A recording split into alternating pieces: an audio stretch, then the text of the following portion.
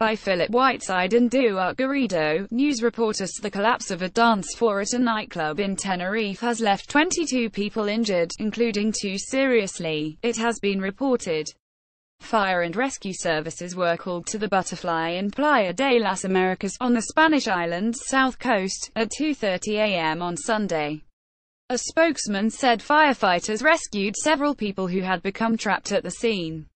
A 4-meter-long section of the ground floor of the venue collapsed and debris had fallen into the basement, according to reports.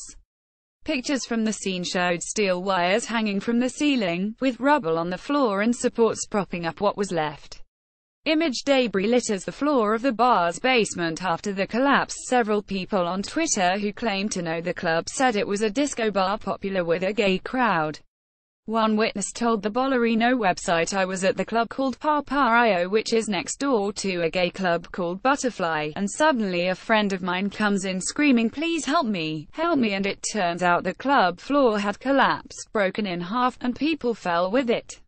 We saw a whole bunch of people hurt and police everywhere, and they closed the main street. It was a big disaster. There really were a lot of people hurt and there is no explanation as to why it happened." El Dia newspaper said those who were injured had fallen 1 story in height and were from a number of different countries. Image the basement after the nightclub floor collapse. Several of those in the nightclub at the time suffered fractures to the legs and ankles, it said. Others reported back pain, blunt trauma and bruising of varying degrees, with most being taken to hospital and other care centers. A firefighter spokesman said the service was required by a caller who, through the Emergency Fire Brigade Coordination Center, reported that part of the floor of a nightclub had collapsed.